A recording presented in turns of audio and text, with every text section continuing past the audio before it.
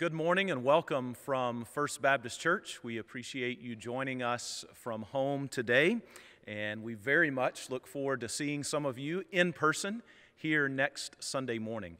I do want to remind you that we will continue to provide the service through our live stream for those of you who are unable to attend or who are not yet comfortable attending in person. So you'll still be able to watch the service from your home next Sunday and in the weeks ahead. I do want to say to those of you who are planning to be with us next Sunday, we want that to be a joyful reunion as we come back together. But of course, we also want that to be a safe environment. We want to be responsible. So let's all please do our part in helping to protect one another. We're going to ask when you come into the sanctuary and are seated that you try to sit in every other pew or every other row in the balcony. So there should be an empty pew or an empty row both in front of you and in behind you. And then also, of course, make sure you keep distance and space, adequate space beside you as well. So again, we just want to do everything we can to protect one another and be respectful of one another. As I mentioned on the video that was sent out last week, we know that this will be different for us and there will be things that we can't do that we normally do, but we also want to be thankful for all the things that we can do, and we want to be thankful for the opportunity we have to be together again as God's people. I also want to let you know that we will be having VBS at home. So for those of you with children, you'll have the opportunity to participate in VBS from home starting on Sunday night, June the 14th. And you can find out more information about that and register online at our website, fbcjackson.org. Well, today we join with Christians all around the world in celebrating Pentecost Sunday. Today is Pentecost Sunday, and so we celebrate Pentecost, and we have much to celebrate on this Pentecost Sunday. Of course, we celebrate the gift of the Holy Spirit, the sending of God's Spirit to us, who dwells within us and who teaches us and who helps us and shapes us more into the image of the Lord Jesus Christ. We also celebrate the multi-ethnic and multilingual makeup of the church of the Lord Jesus Christ, how the church is made up of people from every language, every nation, every tribe. And so that reminds us of the commission that Christ has given to us to go and take his gospel to every nation, tribe, and tongue. And so we think of our missionary partners serving all around the world, and we think of our part in fulfilling the Great Commission. But sadly, we also are reminded of the racism that still exists in our world, and especially here in our own nation. So even as we think about God's love for all the peoples, all the races and nations of the world, we see the effects of prejudice here in our own country. We've seen that in recent years and months, and especially these last few days with the death of George Floyd and all that has come since then. So on this Pentecost Sunday, I want us to begin our time of worship by praying together. So if you will, there in your homes, bow your heads and join me as we pray. I want us to begin our prayers this morning simply expressing our grief and our lament to God over the prejudice that still plagues our nation. And let me ask you to pray in particular for our brothers and sisters of color who have faced so much injustice in our nation.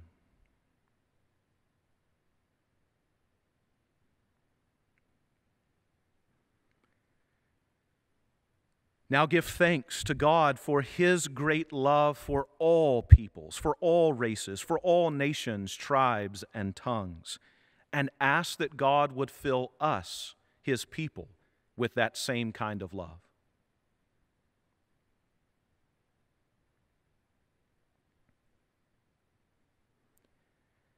Pray that God would continue to spread his name and his gospel to every nation, tribe, and tongue, and pray for our missionary partners who are seeking to do just that.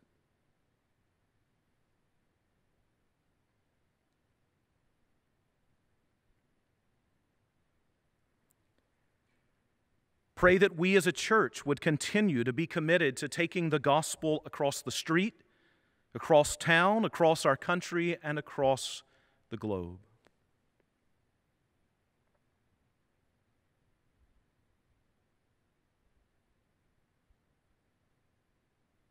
Now give thanks for the gift of the Holy Spirit, and give thanks for all the ways in which the Spirit is at work in you and at work in our church.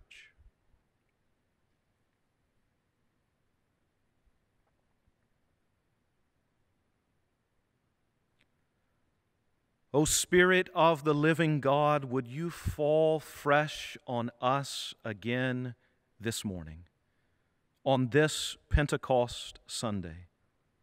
Would you revive us again and fill each heart with your love? Might each soul be rekindled with fire from above? Would you draw our attention to and make us more like our Savior, Jesus Christ, in whose name we pray. Amen. Well, now let's hear the word of the Lord as it reminds us of the events of the day of Pentecost.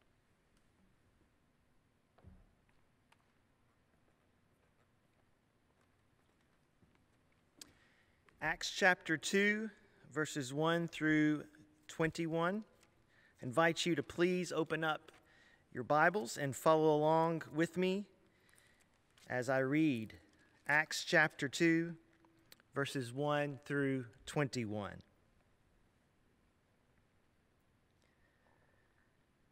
When the day of Pentecost arrived, they were all together in one place. And suddenly there came from heaven a sound like a mighty rushing wind, and it filled the entire house where they were sitting. And divided tongues as of fire appeared to them and rested on each one of them. And they were all filled with the Holy Spirit and began to speak in other tongues as the Spirit gave them utterance. Now there were dwelling in Jerusalem Jews, devout men from every nation under heaven. And at this sound the multitude came together, and they were bewildered, because each one was hearing them speak in his own language. And they were amazed and astonished, saying, "Are not all these who are speaking Galileans? And how is it that we hear, each of us in his own native language? Parthians and Medes and Elamites and residents of Mesopotamia, Judea and Cappadocia, Pontus and Asia, Phrygia and Pamphylia, Egypt and the parts of Libya belonging to Cyrene, and visitors from Rome, both Jews and proselytes, Cretans and Arabians. We hear them telling in our own tongues the mighty works of God."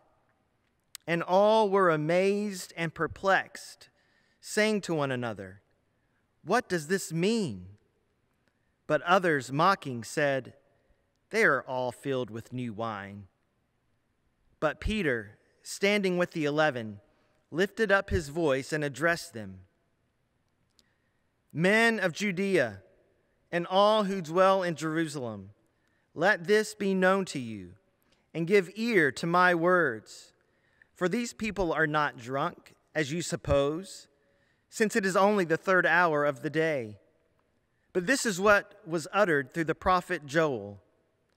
And in these last days it shall be, God declares, that I will pour out my Spirit on all flesh, and your sons and your daughters shall prophesy, and your young men shall see visions, and your old men shall dream dreams.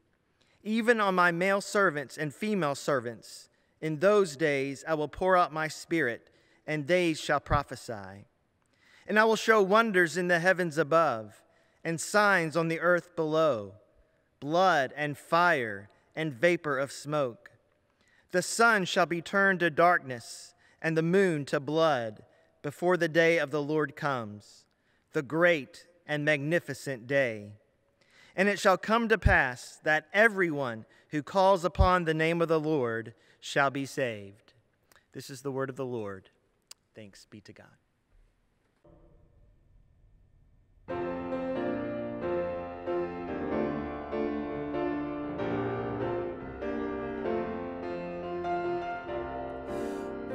Praise thee, O God, for the Son of thy love, for Jesus who died and is now gone above. Hallelujah, thine the glory. Hallelujah, amen. Hallelujah, thine the glory. Revive us again. We praise thee, O God, for thy Spirit of light, who has shown us our Savior and scattered our night. Hallelujah, thine the glory. Hallelujah, amen. Hallelujah, thine the glory. Revive us again.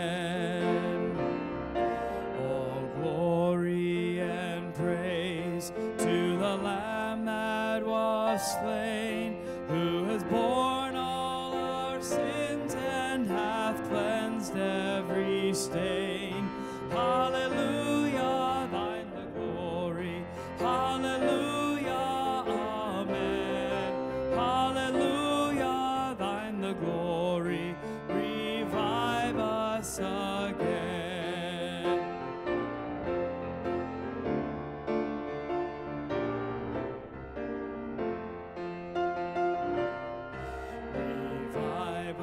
Again, fill each heart with thy love. May each soul be rekindled with fire from above. Hallelujah, thine the glory. Hallelujah, amen. Hallelujah, thine the glory. Revive us again.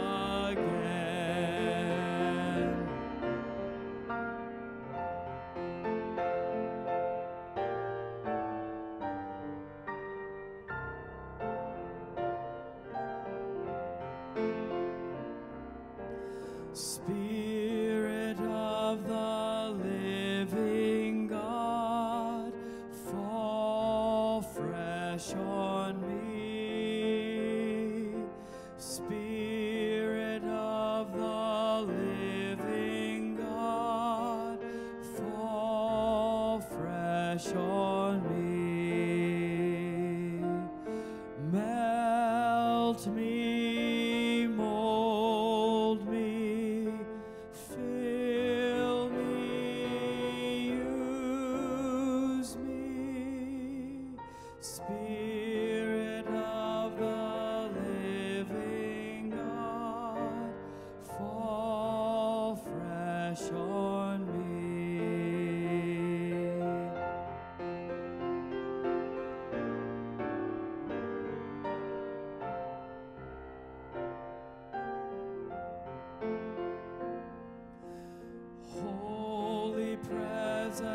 Love divine, cast out my fear.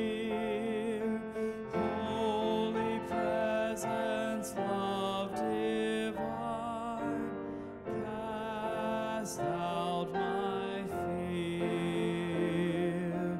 Shield me, free me, call me.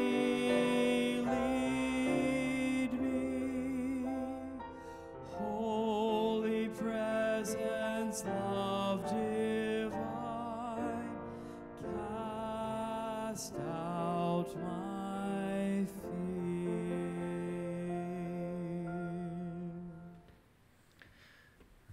Let us pray. Father, we thank you for the blessings with which you have blessed us. You've made us a prosperous nation, a wealthy people, and we know that you have done that for your own purposes. I pray that you will be pleased with our tithes, our offerings. I pray that we will give them with a sacrificial heart. And we pray especially this morning on Pentecost Sunday that you would use these gifts to proclaim the good news of your grace to all nations, that many, many more would come to you. And we pray this in Jesus' name. Amen.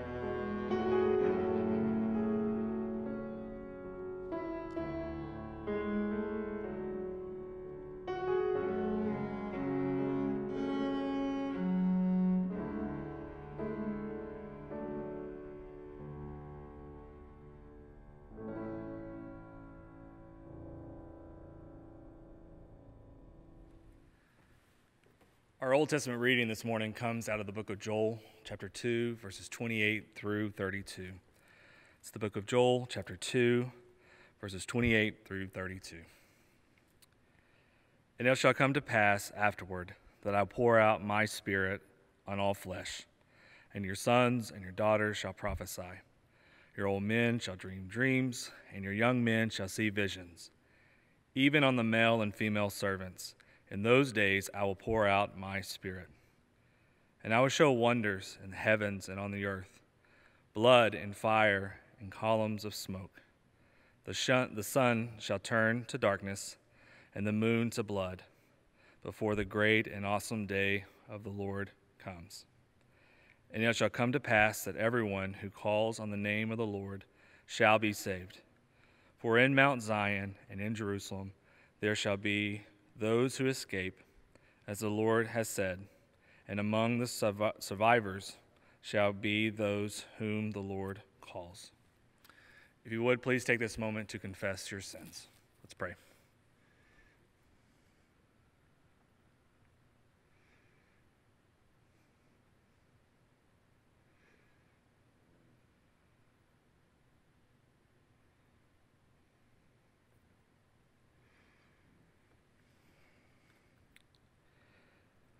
Almighty God, we urgently need you to wake us up from the lull of sin and rebellion in our lives. We have become relaxed and comfortable with our sins. We have become so overwhelmed and concerned with the cares of this world and failed to raise our hearts and minds to you. Awaken us this morning to the reality of our sins. God, you are holy and just, and we are unholy and unjust. We are unrighteous. We love self more than you. We love wrong more than right. Lord, your day of judgment is coming, and there is only one way we sinful people can be reconciled to you. You sent your Son, Jesus, who lived the perfect life we could not live. He died on the cross for our sins. We owe a debt to God because of our sins. We deserve eternal punishment in hell for our sins. But on the cross, Christ himself took our place, bore our sins, and suffered the wrath of God that we deserve. He extinguished it. He put it away. In his death, he secured the ultimate resurrection and renewal for us. And those who call on the name of the Lord shall be saved from sin and death.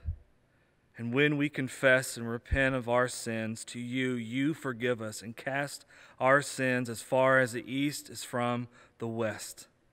Because of Christ, may our sins be remembered no more. Our assurance of pardon this morning comes out of Romans chapter 8, verses 13 through 14. For if you live according to the flesh, you will die. But if by the Spirit you put to death the deeds of the body, you will live. For all who have led by the Spirit of God are sons of God.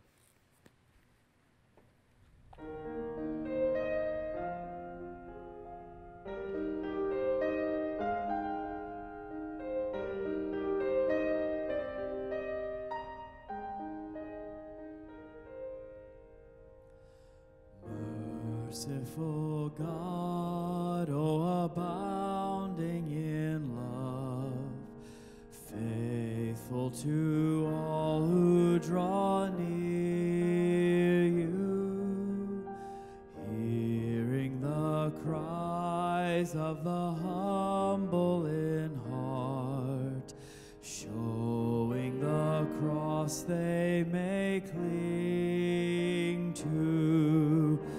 Helpless I come, broken in sin, found at the feet of your mercy.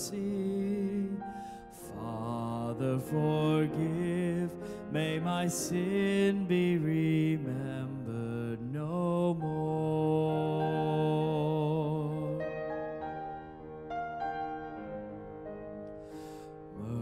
Merciful God, oh abounding in love, faithful through times we have failed you, selfish in thought and uncaring in deed, foolish in word and ungrateful.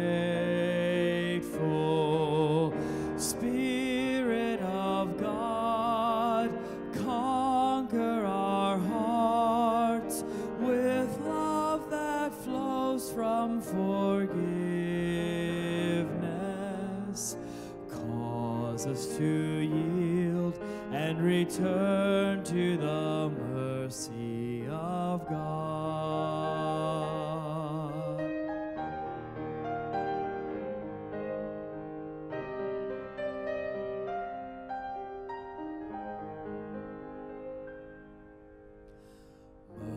Merciful God, oh abounding in love, faithful to keep us from falling,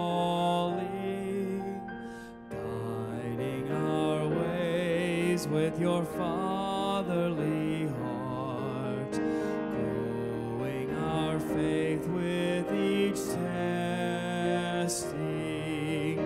God speed the day, struggles will end, faultless will gaze on your glory. Then we will stand overwhelmed by the mercy of God.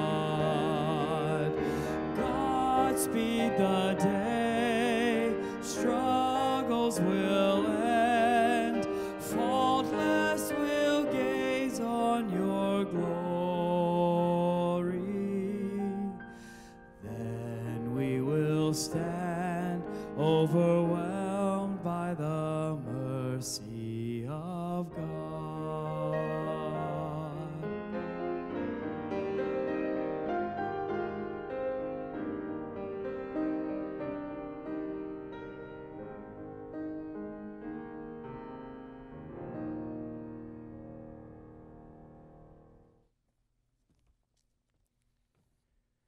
Well, I invite you to turn with me in your Bibles to Revelation chapter 17. Revelation chapter 17. And let us hear the word of the Lord together this morning. Then one of the seven angels who had the seven bowls came and said to me, "Come, I will show you the judgment of the great prostitute, who is seated on many waters, with whom the kings of the earth have committed sexual immorality, and with the wine of whose sexual immorality the dwellers on earth have become drunk." And he carried me away in the Spirit into a wilderness. And I saw a woman sitting on a scarlet beast that was full of blasphemous names, and it had 7 heads and 10 horns. The woman was arrayed in purple and scarlet, and adorned with gold and jewels and pearls, holding in her hand a golden cup full of abominations and the impurities of her sexual immorality. And on her forehead was written a name of mystery, Babylon the Great, mother of prostitutes and of earth's abominations. And I saw the woman drunk with the blood of the saints, the blood of the martyrs of Jesus. When I saw her, I marveled greatly. But the angel said to me, "Why do you marvel? I will tell you the mystery of the woman and of the beast with the 7 heads and 10 horns that carries her. The beast that you saw was and is not, and is about to rise from the bottomless pit and go to destruction. And the dwellers on earth, whose names have not been written in the book of life from the foundation of the world, will marvel to see the beast, because it was, and is not, and is to come. This calls for a mind with wisdom. The 7 heads are 7 mountains on which the woman is seated. They are also 7 kings, 5 of whom have fallen. One is, the other has not yet come, and when he does come, he must remain only a little while. As for the beast that was and is not, it is an eighth, but it belongs to the seven, and it goes to destruction. And the 10 horns that you saw are 10 kings who have not yet received royal power, but they are to receive authority as kings for 1 hour, together with the beast. These are of one mind, and hand over their power and authority to the beast. They will make war on the Lamb, and the Lamb will conquer them, for he is Lord of lords and King of kings, and those with him are called and chosen and faithful. And the angel said to me, the waters that you saw, where the prostitute is seated, are peoples and multitudes and nations and languages. And the 10 horns that you saw, they and the beast will hate the prostitute. They will make her desolate and naked, and devour her flesh, and burn her up with fire. For God has put it into their hearts to carry out His purpose by being of one mind and handing over their royal power to the beast, until the words of God are fulfilled. And the woman that you saw is the great city that has dominion over the kings of the earth. May God bless the reading and the hearing of His word. A warning and a reminder. A warning and a reminder. That's what Revelation chapter 17 provides us with. And so that's what I want us to see together as we look at Revelation 17. A warning and a reminder. I want us to start with the warning, and that's actually where we will spend the majority of our time together, with this warning. Revelation 17 seeks to warn us about Babylon. And as I've mentioned before, Babylon, at least for John's original readers, symbolically stands for Rome, for the city of Rome. But of course, it's not just Rome. It transcends Rome. It stands for the city of man in general. It's fallen, sinful human culture in any century, in any geography. It's a symbol of the idolatrous world that stands in rebellion against God. That's Babylon. And the way that Babylon is described here is meant to serve as a warning to us. Have you ever heard the saying, appearances can be deceiving? Or there's more than meets the eye? Or people are not always what they seem? Well, those sayings certainly apply to Babylon, who is here in this chapter personified as a woman. And John wants us to see this woman for who she really is, because she is not as she appears to be. In fact, one commentator said that this chapter works like a fairy tale in which the magic of the beautiful seductress wears off. And when it wears off, it reveals a hideous and evil witch. He said this chapter works like a fairy tale in which the magic of the beautiful seductress wears off to reveal a hideous and evil witch. So be warned. She's not what she seems. Don't be deceived. Don't be led astray by her. See her for who she really is. So look at what we read about her in verses 1 and 2. Then one of the 7 angels who had the 7 bowls came and said to me, "Come, I will show you the judgment of the great prostitute who is seated on many waters, with whom the kings of the earth have committed sexual immorality, and with the wine of whose sexual immorality the dwellers on earth have become drunk.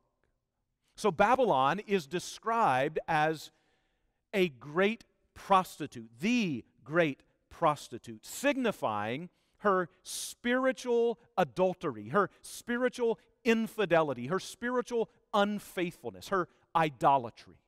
That's what it's getting at when it calls her a prostitute. It's getting at her idolatrous ways.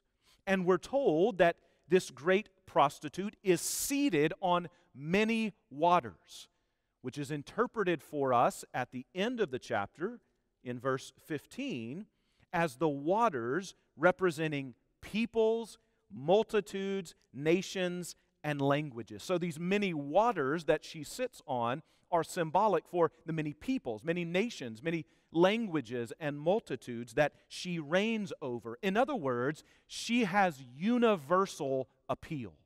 She has a worldwide following. She reigns over many peoples and nations.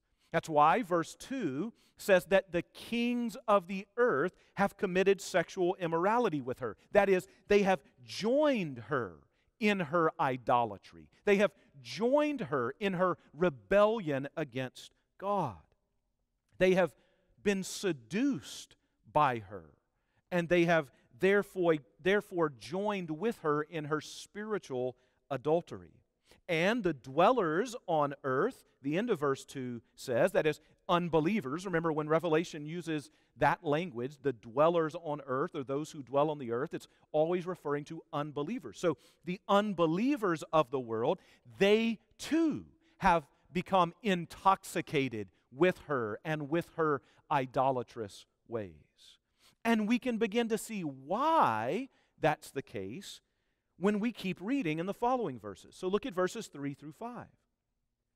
And he carried me away in the Spirit into a wilderness, and I saw a woman sitting on a scarlet beast that was full of blasphemous names, and it had 7 heads and 10 horns. The woman was arrayed in purple and scarlet, and adorned with gold and jewels and pearls, holding in her hand a golden cup full of abominations and the impurities of her sexual immorality. And on her forehead was written a name of mystery, Babylon the Great, mother of prostitutes and of earth's abominations. Now, this woman, again, which represents Rome, but not just Rome, represents all of fallen, sinful human culture. That's why she's the mother of prostitutes. It's not just this one identification, but being identified all throughout the world.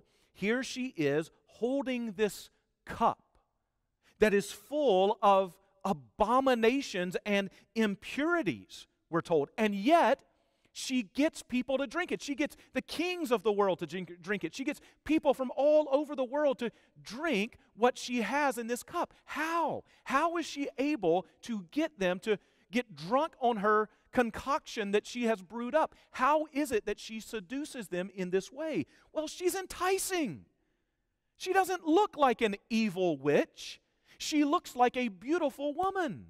That's why in verse 4 she's dressed in beautiful clothing. She's decked out with expensive jewelry, all of which speaks to her wealth and her majesty and her beauty and her splendor. She's wearing purple and scarlet. She's adorned with gold and jewels and pearls. She displays all the glitz and all the glamour that our fallen nature craves and adores and admires. She represents cultural achievement and economic prosperity and social influence, all the things that seem to captivate us and appeal to us. I mean, think about the way that first century people thought about Rome. And that's the way that she is appearing. She seems glorious. She seems impressive. She glitters. She gleams. And they are enamored with her. And not only that, notice she's powerful. She's powerful. Verse 3 tells us that she rides on a scarlet beast. A scarlet beast who is full of blasphemous names and has 7 heads and 10 horns. Now this, of course, is the same beast that we saw rising out of the sea back in chapter 13. This is the beast that stands for the persecuting power of totalitarian governments. The beast represents military might and strength. It represents the ability to violently enforce and impose its way. So this woman has aligned herself with the beast. The fact that she sits on the beast, that the beast carries her, points to their alliance. It points to the fact that they are working together. And they're quite the pair. Her seductive influence and his power to coerce make quite the dynamic duo. She entices, she seduces, she corrupts, and when she can't seduce, when she can't get people's attention, well, then you've got the beast who has the power to come behind and force people to be enticed with her, to force people to follow her. Because if they don't, then the beast will put them to the sword. The beast will put them to death. And that's why so many of the kings of the earth and dwellers on the earth are under her sway, are intoxicated by her, are caught up by her lies and her deceit. And that's why we read what we read in verse 6.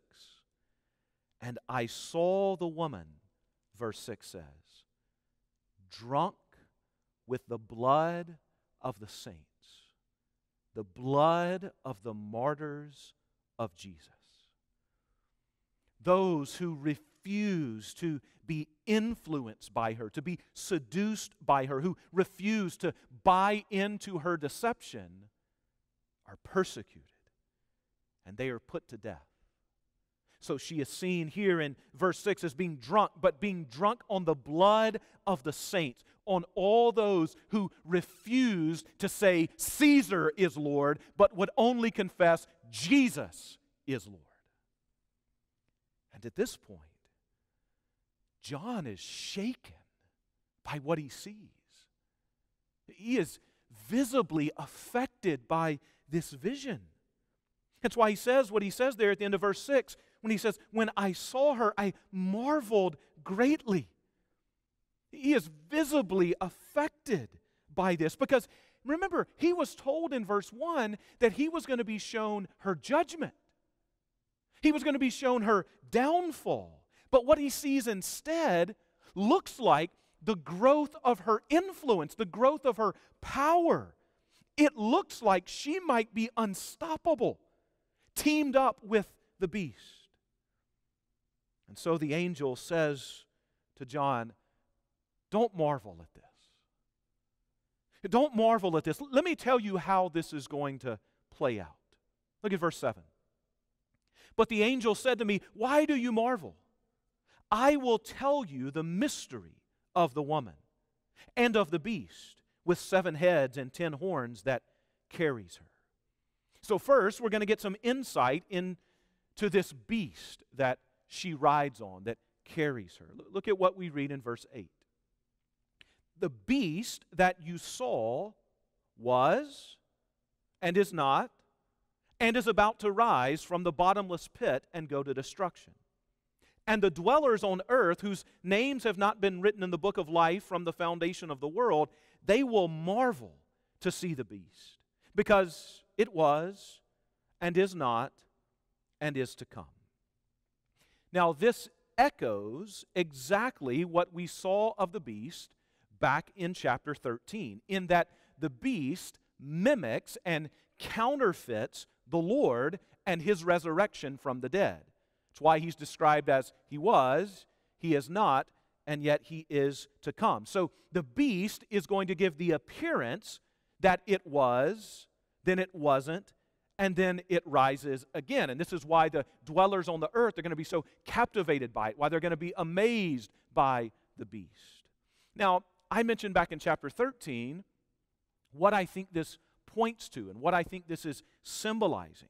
I think the best way to understand this description of the beast as it was not, and then it was again, it rising again. I think all of this is meant to communicate the fact that the beast keeps manifesting itself all throughout history.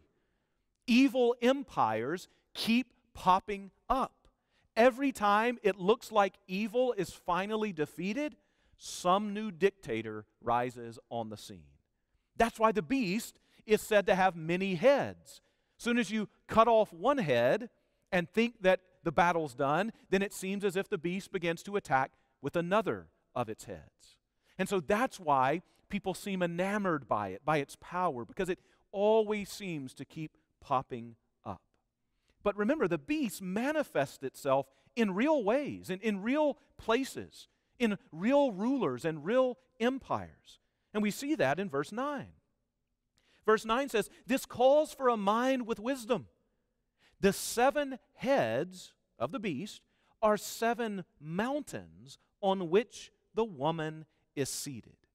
Now, this is clearly a reference to Rome, to the city of Rome, which was famous and well known for the fact that it sat on 7 hills or 7 mountains. That's what the city of Rome was known for. Just as if you said the Windy City, you knew someone would be talking about Chicago. If you hear somebody call New York the Big Apple, you know exactly what they're referring to. Rome was known as the city on 7 hills, or the city on 7 mountains. So for John's original readers, when they read this, they would know exactly what it was referring to. They were to see the beast and its heads embodied in the Roman Empire.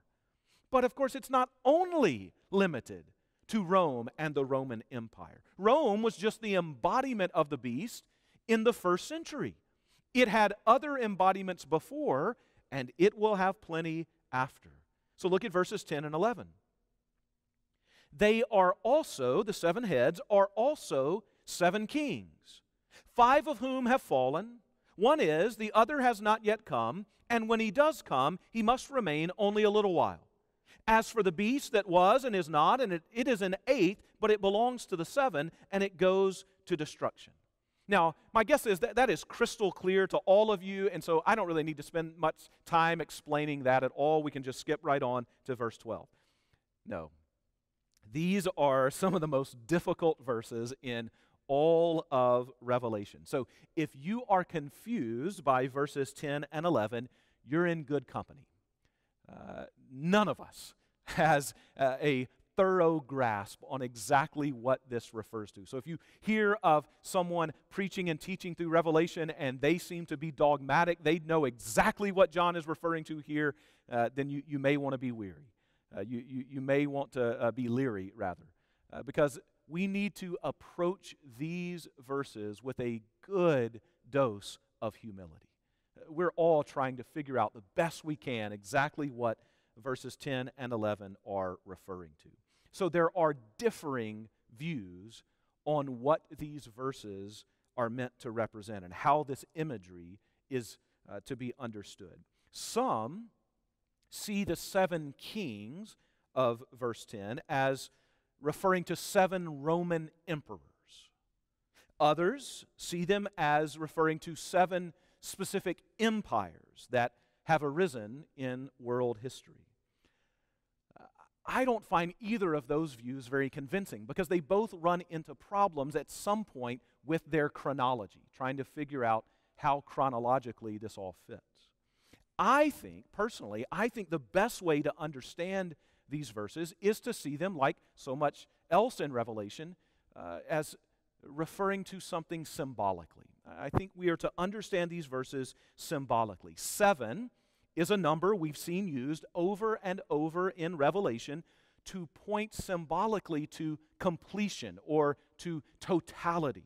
So I think the 7 kings is simply pointing to the totality of human history and all the different rulers and all the different governments that arise throughout human history that stand opposed to God and to His people. So I think that's what the 7 kings is referring to. And of course, there have been many of those rulers and kingdoms and governments that have arisen against God and His people throughout history. Not just a literal 7, many more than a literal 7. So I think the 5 that he mentions that have already fallen is just a reference to the fact that the beast has already been embodied in these rulers and empires in the past, in places like Egypt and Assyria and Babylon. And the one who is, I think, is referring to Rome. So the one who is right now, at least when John is writing that, is Rome.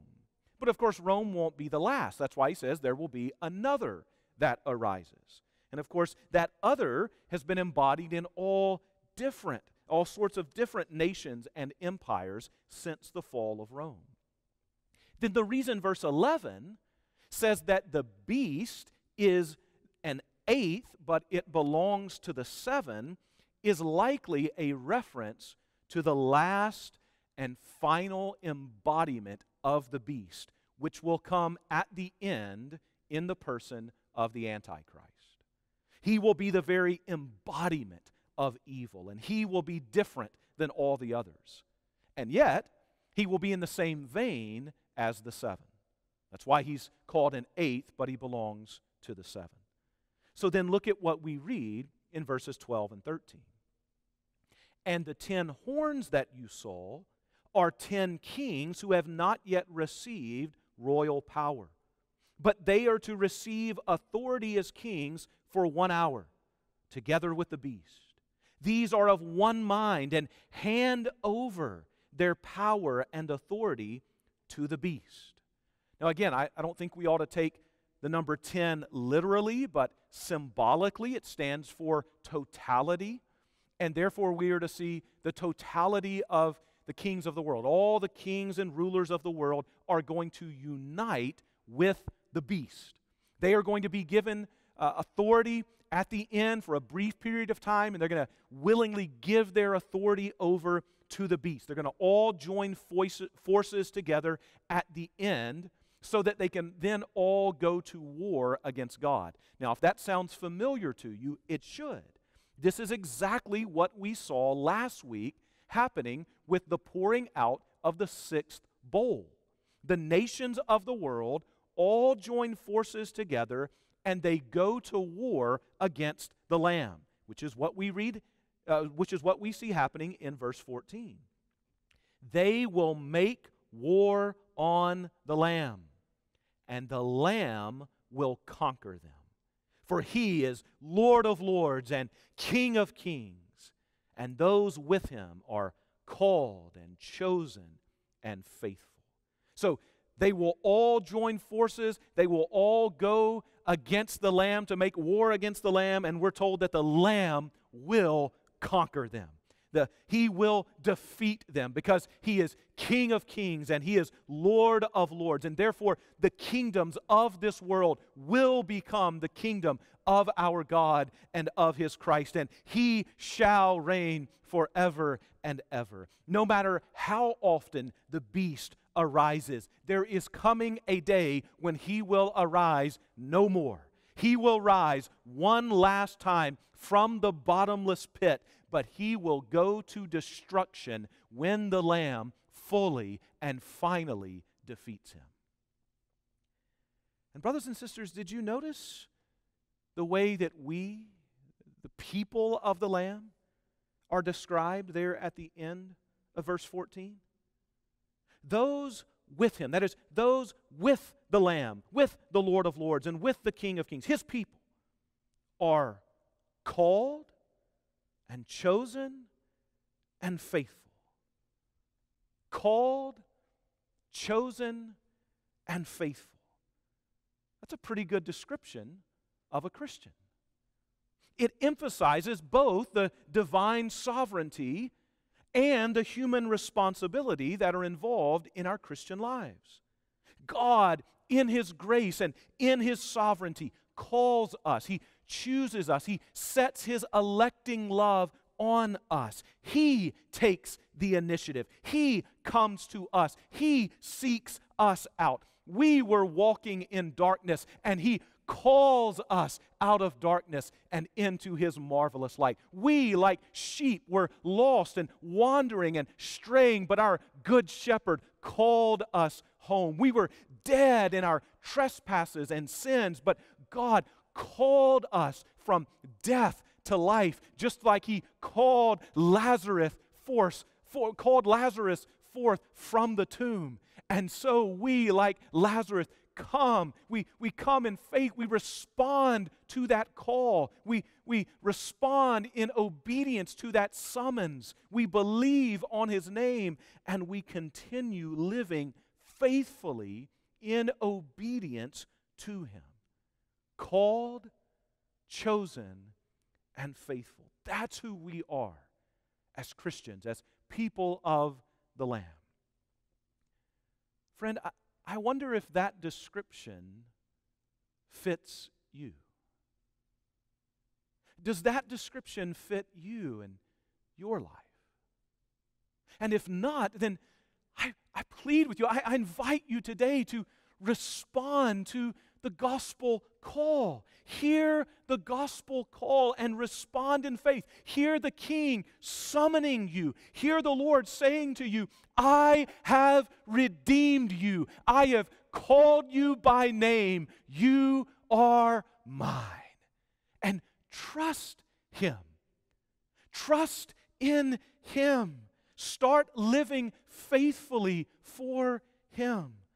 Don't listen to the siren call of the woman who seeks to entice you with sin. No, listen to the gospel call of God who graciously offers you salvation. Now, speaking of the woman, what about her? What about the prostitute? That's where this chapter started. What happens to her? How do we see her at the end of the story? Because remember, before, she was dressed in beauty and luxury and splendor, and she was in league with the beast. But look at what we read in verses 15 through 18. And the angel said to me, the waters that you saw where the prostitute is seated are peoples and multitudes and nations and languages. And the 10 horns that you saw, they and the beast will hate the prostitute. They will make her desolate and naked and devour her flesh and burn her up with fire. For God has put it into their hearts to carry out His purpose by being of one mind and handing over their royal power to the beast, until the words of God are fulfilled. And the woman that you saw, she is the great city that has dominion over the kings of the earth. She looks quite different now, does she not? She looks very different from the way we saw her before. Once things start to unravel, the beast and those who had been intoxicated with her, they all turn on her. No more is she dressed in expensive clothing and jewelry. Now she's been stripped bare. She's been exposed. She's been humiliated and ashamed, and the beast devours her. And she is burned up with fire. So friends, be warned. Be warned. She may look appealing, but remember what she has in that cup that she offers you to drink. That cup is full of abominations and impurities and sins. And remember, sin can never deliver on its promises. Never. It only ever leads here. So be warned. to be led astray by the beauty and the enticements and the attractions of this fallen world will only end in shame and defeat and destruction and judgment. It is self-defeating. It's self-destructive in the end. Sin and evil always lead to this. So don't be caught up in her lies. Don't be deceived by her. Don't drink what she offers. It is temporary. I don't care how good it looks. It is fleeting. It will not last. See her for who she truly is. See beneath the charm and the outward appearance, because appearances can be deceiving. So be warned. If you're going to get in bed with Babylon, this is where it leads. But let me remind you that this isn't the only woman we see at the end of Revelation. And Babylon isn't the only city that we see at the end of Revelation. No, the end of Revelation really is a tale of two women. And it's a tale of two cities, Babylon and the New Jerusalem, the harlot, the prostitute, and the bride. So look with me for just a moment over at chapter 19. Revelation chapter 19. Look at what we read starting in verse 9. Here's the exact opposite of what we read in chapter 17. So Revelation 19, beginning in verse 9. Then came one of the seven angels who had the seven bowls. Sounds familiar, right? It's exactly the way chapter 17 starts. Then came one of the seven angels who had the seven bowls, full of the seven last plagues, and spoke to me, saying, Come, I will show you the bride, the wife of the Lamb. And he carried me away in the Spirit to a great high mountain, and he showed me the holy city, Jerusalem, coming down out of heaven from God, having the glory of God, its radiance like a most rare jewel, like jasper, clear as crystal. Here is the alternative to Babylon. Here is the alternative to the prostitute, the bride, the wife of the Lamb, the people of God, the church of the Lord Jesus Christ, which is also seen here as the New Jerusalem, the heavenly Jerusalem, the city of God. And she is truly beautiful. She is truly radiant. She is truly majestic. She is truly luxurious. And don't be deceived. She may not always look like much now, but I am telling you, she will be a sight to behold. So, friend, the choice is yours. You can belong to the harlot, or you can belong to the bride. You can belong to the church, or you can belong to the world. You can be at home in the city of man, which is destined to be burned up with fire, or you can await an eternal inheritance in the city of God. But be warned. Be warned. Appearances can be deceiving. Don't be captivated by the charm and the beauty of Babylon, because her charm is deceptive and her beauty is fleeting. So that's the warning that we're meant to see here in Revelation 17. Second, I want us to see the reminder. The reminder. This chapter also reminds us of something. And it reminds us of a truth that is very important to remember, especially in times of suffering, especially in times of trial and hardship, in times when evil seems to triumph.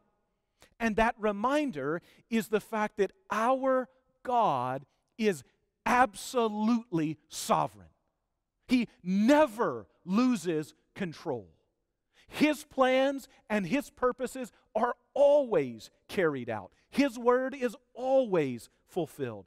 He is the one who is steering history according to His plans and according to His purposes, and nothing will thwart His plans and purposes, not even the evil of the beast. Look again at verses 16 and 17. And the 10 horns that you saw, they and the beast will hate the prostitute. They will make her desolate and naked, and they will devour her flesh and burn her up with fire.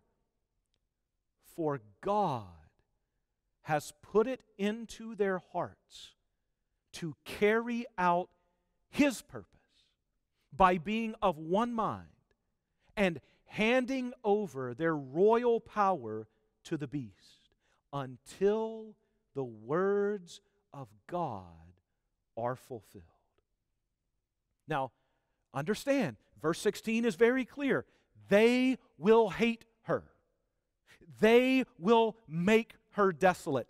They will devour her and burn her up. Their hatred will be genuine. They are doing exactly what they want to do. They're not being made to do something against their will. And yet, unbeknownst to them, they will be carrying out God's will. They will be doing exactly what God wants done. Even when evil is doing its worst, God is still sovereignly directing the outcome. Even when evil is doing its worst, God is still sovereignly orchestrating the outcome. Now, remember, the Bible is very clear. God isn't evil. He isn't tempted by evil, and He doesn't tempt anyone with evil.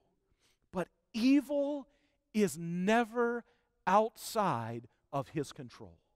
Evil is never outside of His sphere of sovereignty. He isn't hampered by it. He isn't obstructed by it in any way. Evil never gets the upper hand on God. He's never surprised by it. He's never caught off guard by it. He never has to react to it.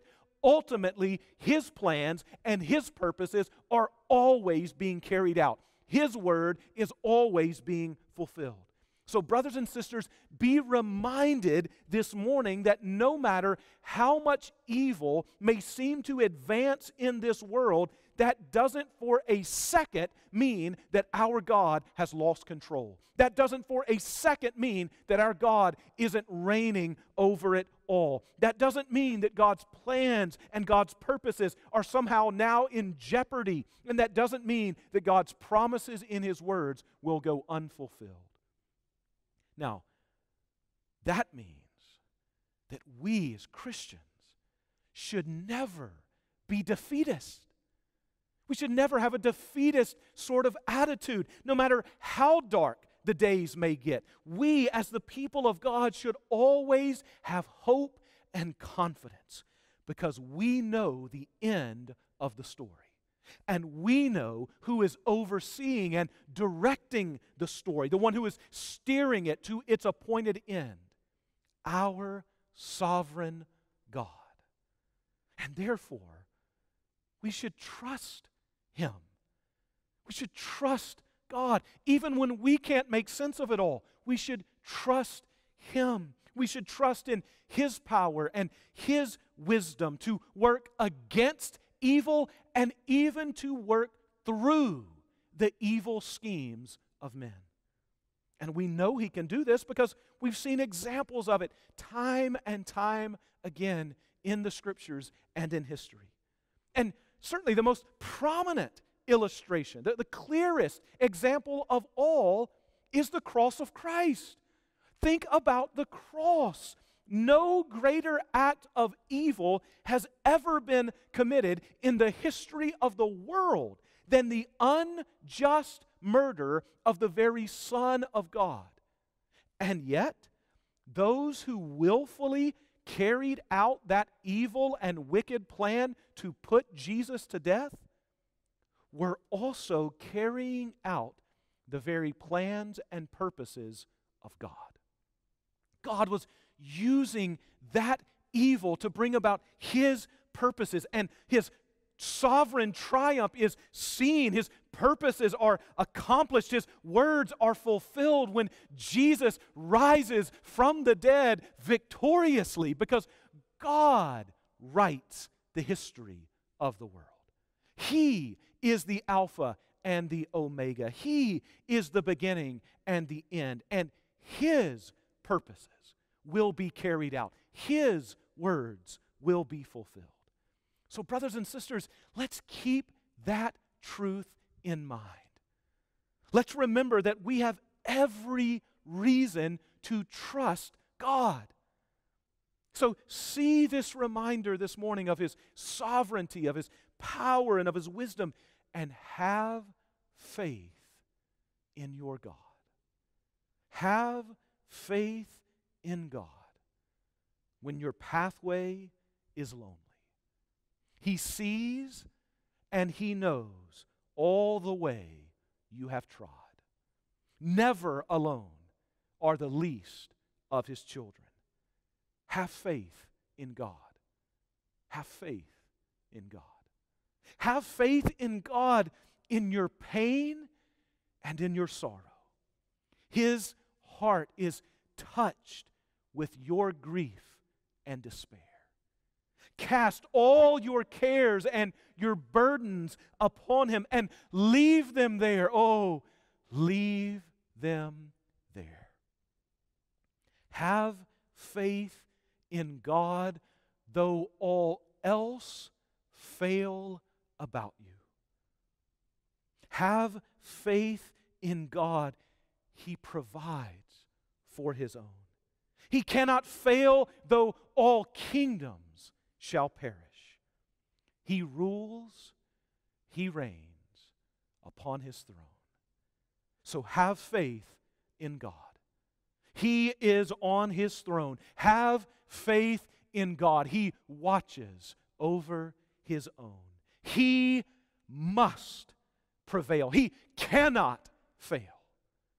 Have faith in God. Have faith in God.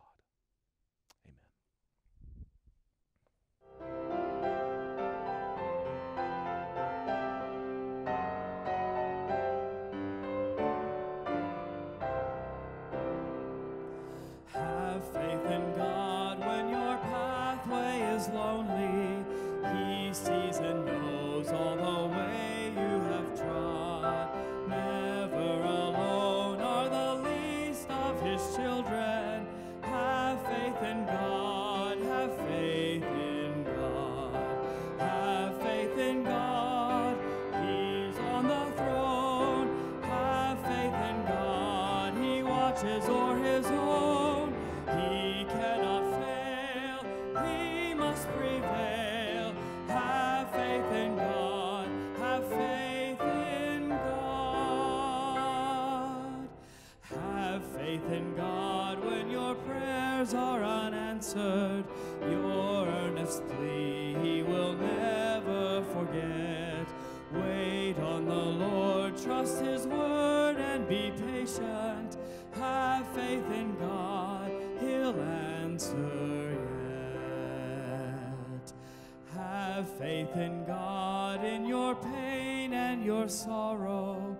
His heart is touched with your grief and despair.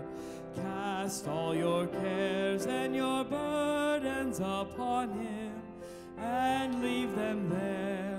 Oh, leave them there. Have faith in God, He's on His throne. Have faith in God, He watches o'er His own. He cannot fail, He must prevail. Have faith in God, have faith in God.